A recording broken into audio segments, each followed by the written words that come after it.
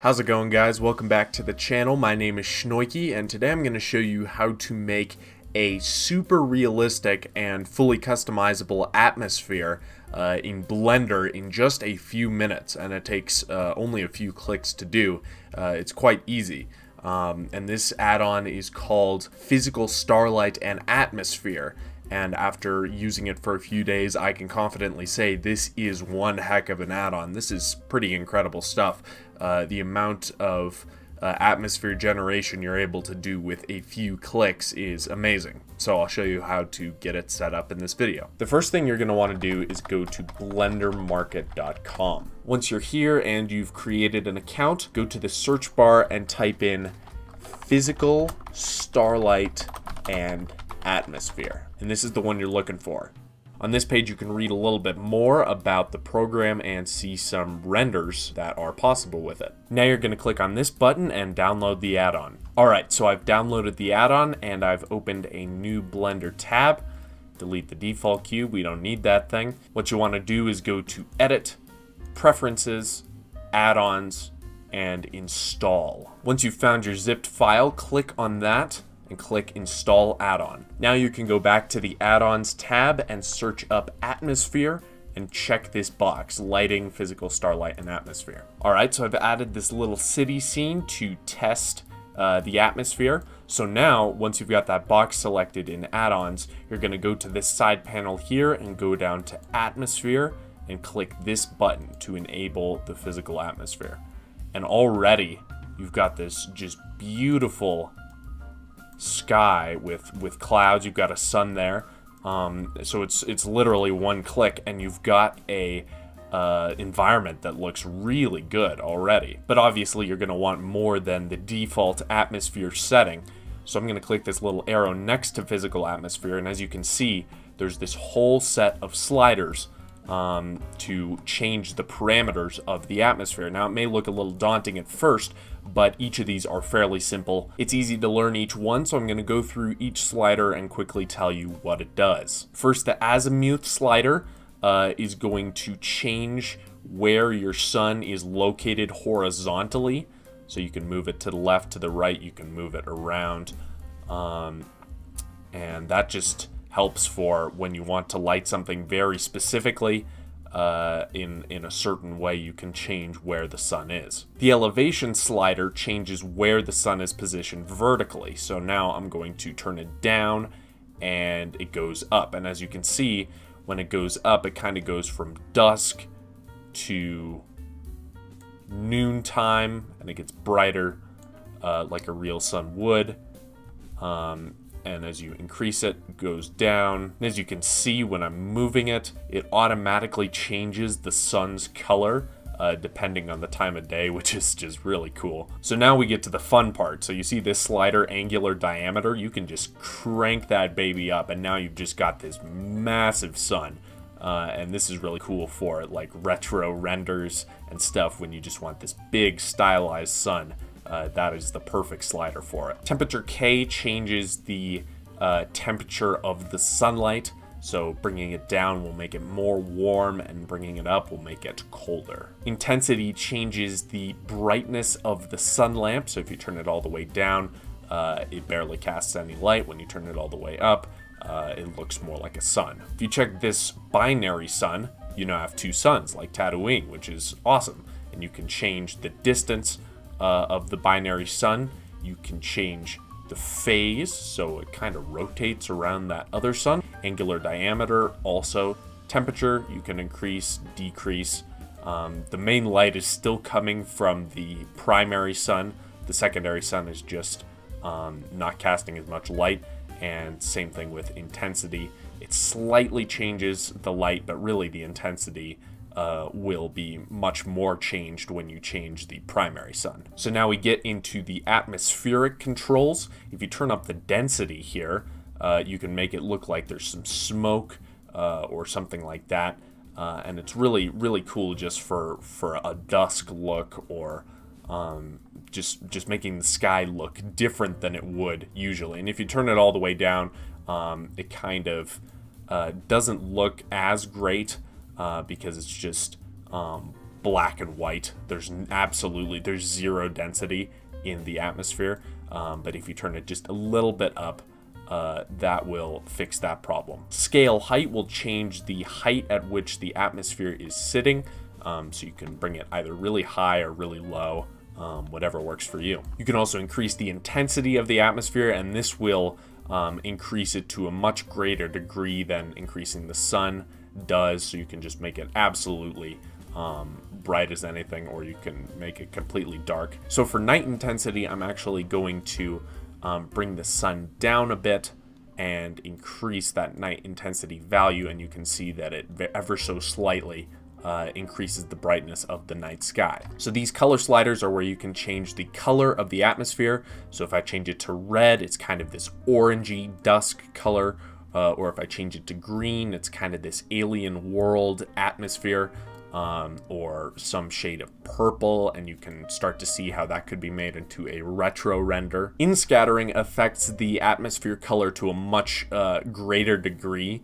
So if you bring this all the way up, it already starts to increase the brightness, and if you move it to red, it's just totally red, and you can make this extremely stylized with this slider depending on what you want. Absorption will also change the color that you're looking at.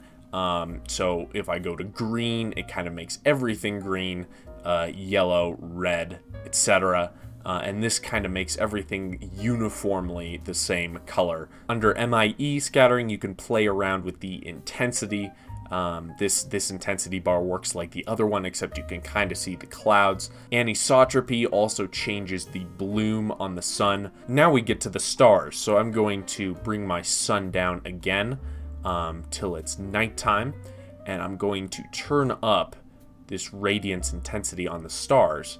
As you can see, there are now stars in the night sky. That's pretty cool. Radiance gamma can absolutely blow out the sky with multiple clusters of stars.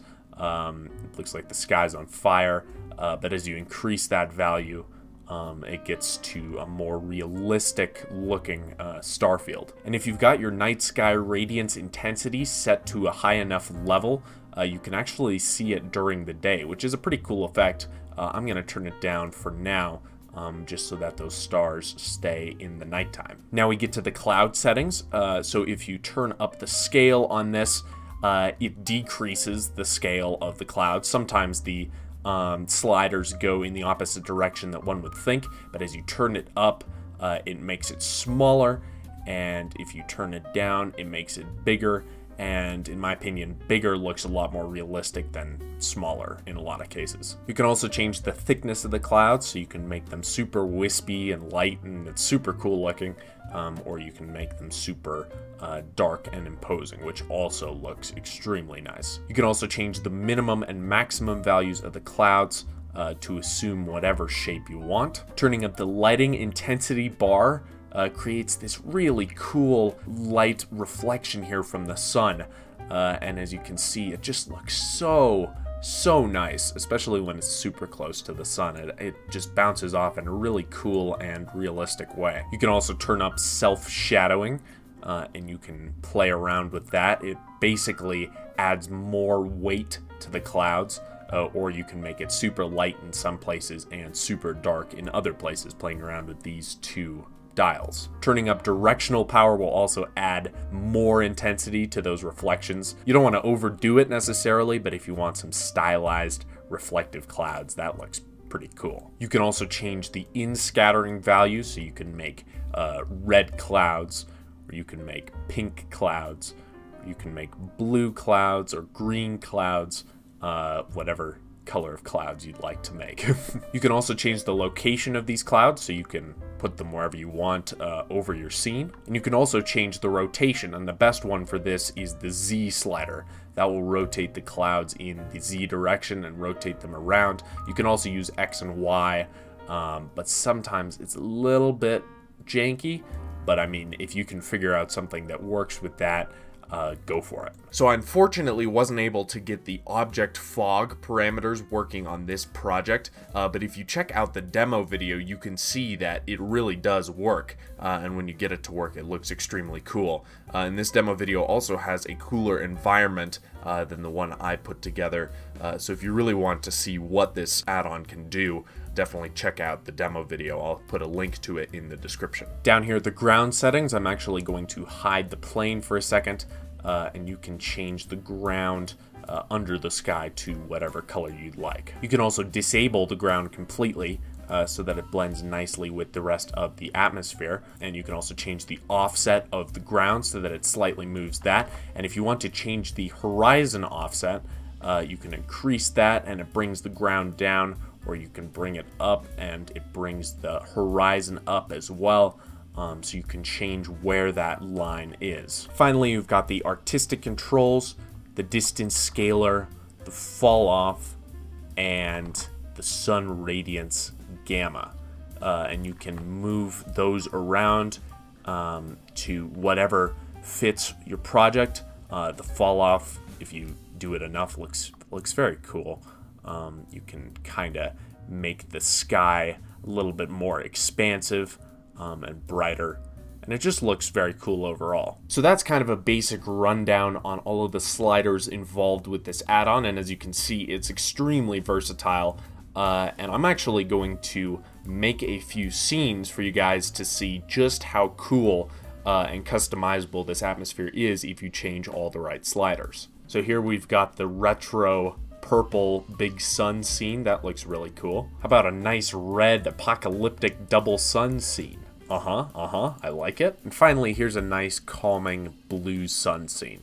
So yeah, I mean, there's just endless possibilities for this add-on. So anyways, this is Physical Starlight and Atmosphere. It's an absolutely amazing add-on, and it saves a lot of time as far as creating a sky goes. And once you've used it for a little bit of time, you'll be able to do much more creative and outside the box applications of this add-on. So I'm excited to see what you guys come up with. And if you want to support both me and the amazing people who have worked on this add-on, please consider using the affiliate link in the description to download it for yourself. And yeah, that's all from me. I hope you guys enjoyed this video, and I hope that you find some really cool applications for this add-on. Have a great day, and I'll see you guys later. Take care.